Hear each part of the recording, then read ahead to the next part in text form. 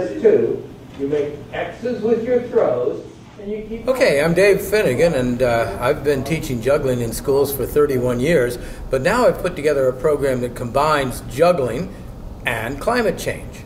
It's a 2-day program. Day 1 of the program takes the kids through the step-by-step method that I've developed to learn how to juggle. By the end of day 1, every kid knows how to juggle 3 scarves and keep them going. Keep going. Right, left, right, left, right, left.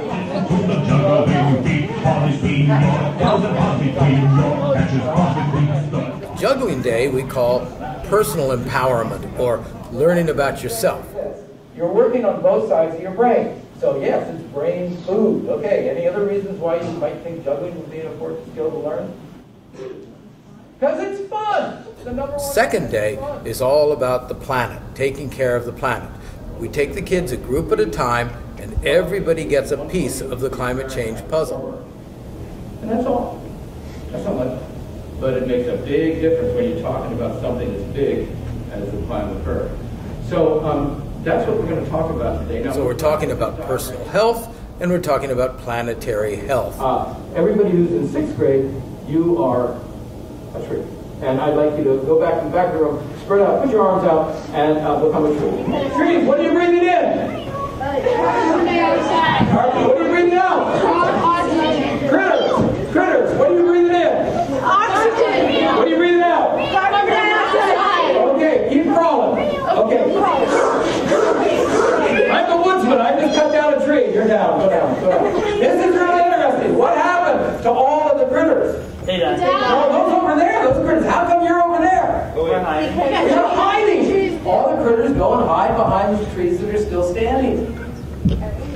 And you guys got to feel what those critters feel like. A lot of people think that they can just talk to the kids and all the information will go in their ears and be processed by their brains, and that it'll become part of what they do. But the way kids learn is kinesthetic and spatial and interpersonal and musical. They have to have total physical involvement in order to learn well. There's only one generation that's going to solve them, that's yours. If you don't solve them, the next generation isn't going to have a problem to solve. Their problem is going to be, how do we eat? How do we survive?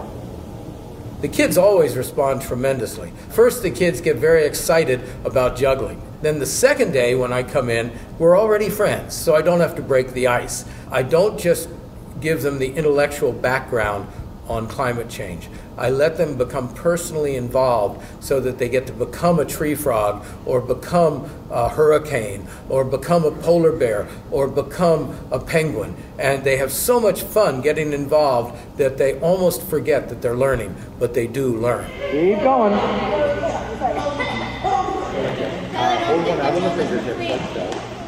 There you go. That's it. That's it. That's it. That's it. Instant juggler. Just add fun.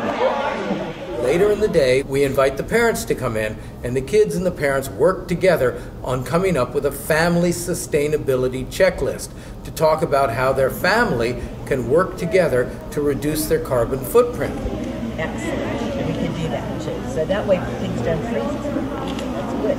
When the kids come home and start getting excited about this, the parents want to get involved. And the parents want to do what's right for their kids and what's right for the next generation. You're going to raise the temperature in the summer and lower the temperature in the winter.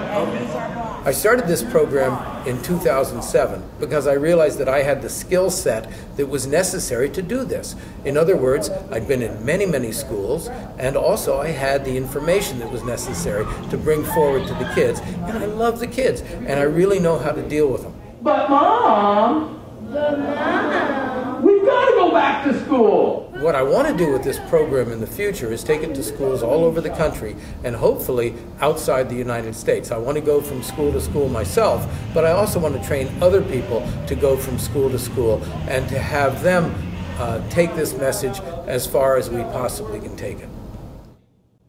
And then the other feedback loop was the Siberian permafrost.